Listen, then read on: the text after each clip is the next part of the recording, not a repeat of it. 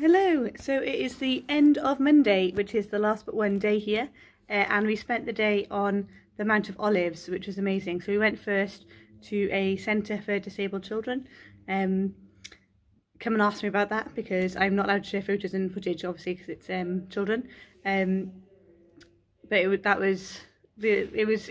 great seeing what they were doing. So yeah, I'll tell you about that in person, and then we spent the time sort of journeying with Jesus through the final day. So we went to sort of the entrance where for Palm Sunday and had reflections on that. We went to where he wept in the garden. We went to the Church of the Ascension in the other order, and then to Gethsemane.